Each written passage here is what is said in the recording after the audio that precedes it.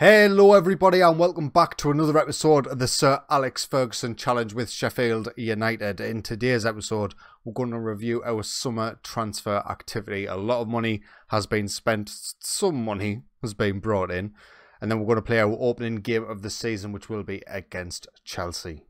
So as you can see, we've brought in £47 million worth of sales and we have spent £104 million. That still leaves us with a £21 million transfer budget and about 100,000 in the wages, just down to how these deals were structured in terms of the instalments over 3 years and stuff like that. So we'll take a look first at the outs. Oliver McBurnie has left the club and joined Norwich for £26.5 million. Now McBurnie's been a good player for us, particularly in the first season. I believe he got about 11 goals he did, playing in the striker position. He also got 10 goals last season as well, even though he found himself a little bit more second choice once Alexander Isak had joined the club. So he's done some pretty good stuff for us, and Norwich obviously taking notice themselves and putting in the £26.5 million fee in. He is a good player. I just thought that the players that we've already got were better than him, and purely down to some of the signs as well. It was fine to let him leave, and particularly to receive that much money for who would essentially be a fifth choice striker was definitely a good bit of business on our behalf. Next up to leave was Jack O'Connell, who went and joined Brighton for £20 million. Now Jack wanted to leave the club. He felt he had achieved everything he could at Sheffield United and has sought a new challenge at Brighton and Hove Albion, so good luck to him with that. But at £20 million for a 27-year-old centre-half who would no longer be first choice, it's just a no-brainer in my eyes. The fact that he's English does mean I hesitated a little bit when the offer was coming in, but £20 million for him is a bit too much money, and I'm glad to have brought him out. The rest of these are not too interesting. Martin Hugh was a youngster, only 3-star potentials, ended up joining Cardiff for £475k. A couple of players released, and Josh Furlong joining MK Dons on loan. I think he's got a little bit of potential, he does. He's a promising left back, 18 years old. Hopefully he does some good business at MK Dons and can come back to us and look to get maybe a loan to a team in the Championship next season. And that brings us to the ins, the first of which is Jack O'Connell's replacement in the first 11, Armel Bella Kotchap from Bochum. He's a wonder kid, 19 years old, 3-star current, 5-star potential, centre-back. Physically he's absolutely fantastic already. Mentally, he's got a bit to grow, particularly that 10 aggression is a little bit concerning, but hopefully, given some game time and some time to grow, he will do so. And technically, again, he needs to grow as well. But I am going to be chucking him straight into the first 11, so you will be getting plenty of game time. And at only 19 years old, he will improve massively. So only £9 million for him, which I think is a really good deal. And then we've got 4 £20 million plus signings, the first of which was Dodo from Shakhtar Donetsk, who we signed for £20.5 million. He is going to be coming in as our first choice right wing back. George Baldock will be dropping to the bench and becoming our second choice. He is just a very, very talented player, and if we compare him to Baldock, as you can see with Dodo in the green and Baldock in the blue, Baldock's got him aerially, mentally and defensively, but physically in speed, vision, attacking and technicality all goes to Dodo. And he's very, very capable in that right wing back role. So I was very happy to be able to bring a player of his quality in. Now we've really struggled to sign central midfielders on this save so far. So I ended up bringing in Danny Olmo, who's more naturally an attacking midfielder. So he might end up playing some games there for us. But Jean-Pierre is definitely slower. Well, he's not our first choice. If it was a straight choice, then it's Danny Olmo's the first choice. But I'm going to be playing Danny Olmo in the centre of midfield.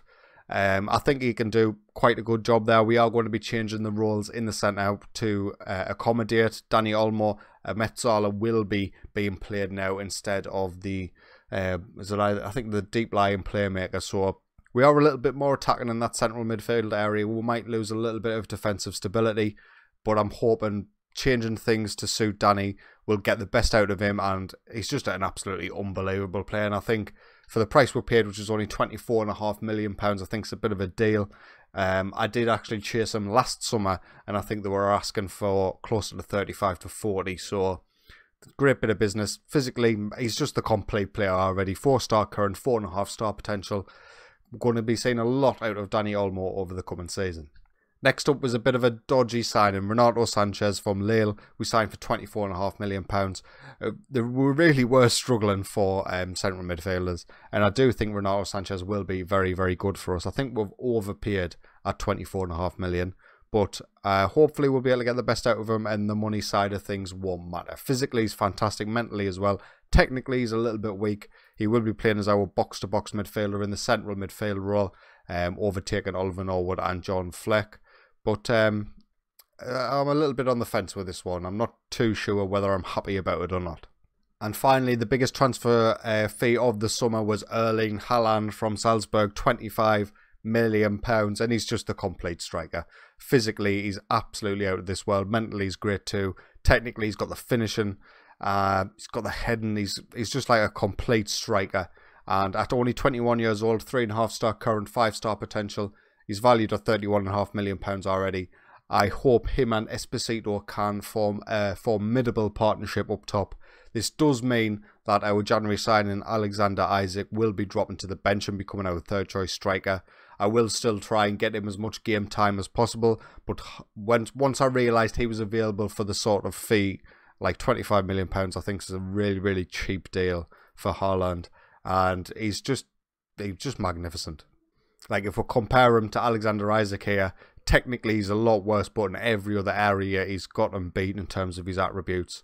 And they're both still only 21 years old, so bringing them both in, I think it's massively strengthened our striking department, you know. And even though we don't get the most out of our strikers in the sort of system we play, I still think him and Esposito will bang goals in.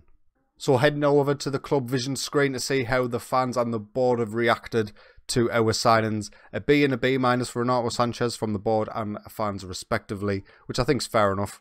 I wouldn't have been surprised if it was a little bit less for Renato Sanchez, but the board and the fans are both happy with that. Same with Dani Olmo, a B and a B plus. A C for Omel Bello-Kotchap, which I completely disagree with. I can't believe a player at only 9 million when we've been spending 20 million plus on pretty much everybody else could get a C. But I have no doubts in my mind that he will become a big, big player for us. A B minus from the fans, which is not too bad. A C for Dodo. I can sort of understand this one as well. It was a lot of money for the player of his sort of ability. He's not hugely better than George Baldock, but getting that strength and depth at the very least, dropping Baldock to the bench and having Dodo as our first choice, I think will be massive for us. A B minus and an A minus for Haaland from the board and fans, and a B minus and a B for Alexander Isak still listed there. So a B minus overall from both the fans and the board, I think is fair enough. So for today's game against Chelsea, this is how we're going to line up, which I do think is our strongest first 11 once everybody is fit and capable. Jack Butland will of course start in goal. There was no interest in him over the summer and no reason to sign a replacement, so he's going to remain as our first choice for the coming season. Bello-Kotchap coming in the centre-back role alongside Onjin and Thilo Kehrer. No interest for either of these two boys either, so they both stay at the club. Dodo and Pellegrini as our wing-backs, Renato Sanchez and Dani Olmo as our central midfielders, Jean-Pierre behind Erling Haaland and Esposito, who just continues to massively improve, and it's nice to see. So we've had some massive issues against Chelsea over the last season. They knocked us out of both cup competitions, if I do remember correctly. They've actually got a regen in their starting 11, Alexander Philippe. I mean, he's not great.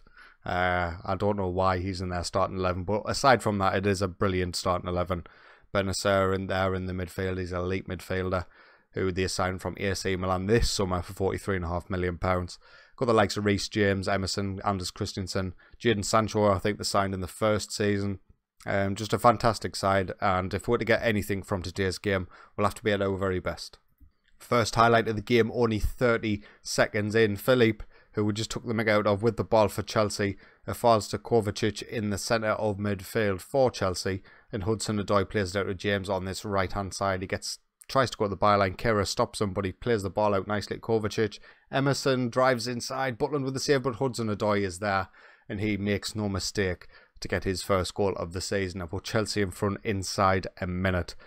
Not the best start by us. Our first 11 is completely new, let's be real.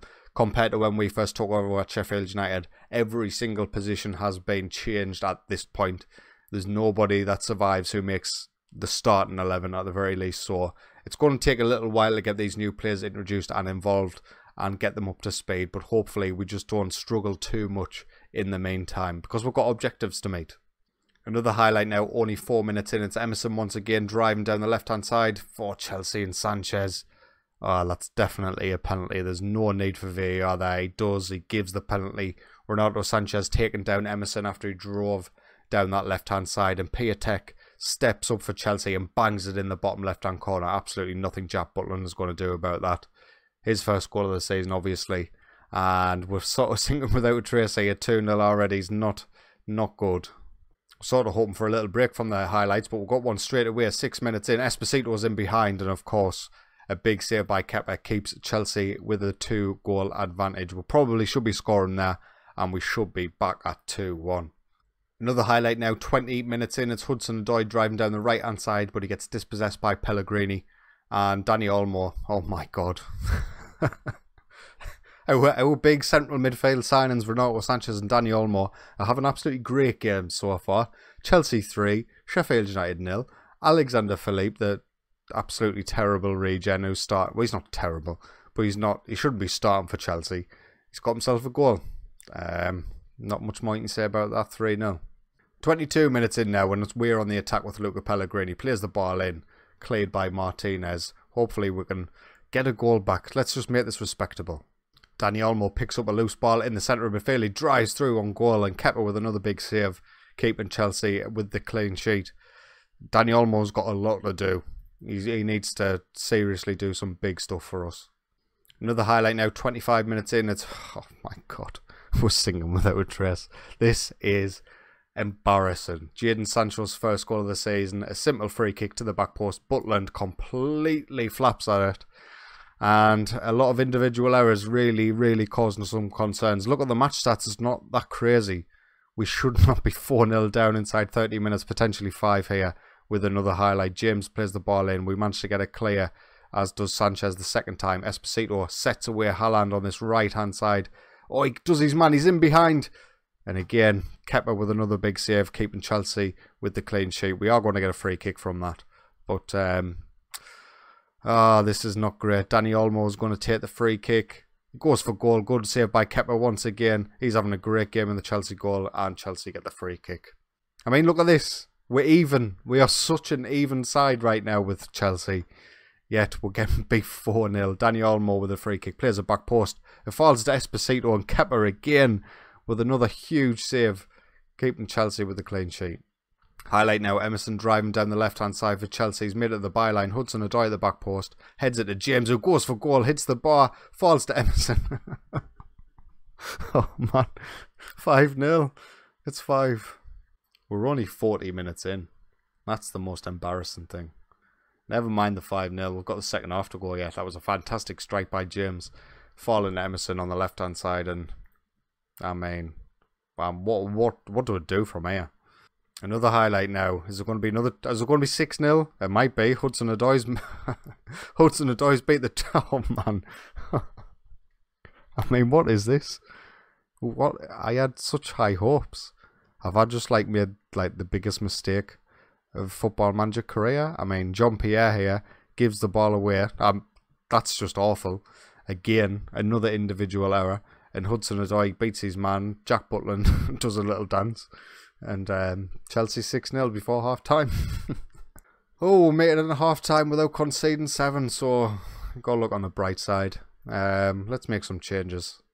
We've moved Dani Olmo to a deep-lying playmaker role. Hopefully he'll be able to sort things out in the centre of midfield. It seems to be where we're losing the ball quite a lot, particularly with misplaced passes. But I can't be too reactionary after this performance, but 6-0 is an absolute embarrassment, honestly. I've never been this embarrassed after managing a side for 2 seasons.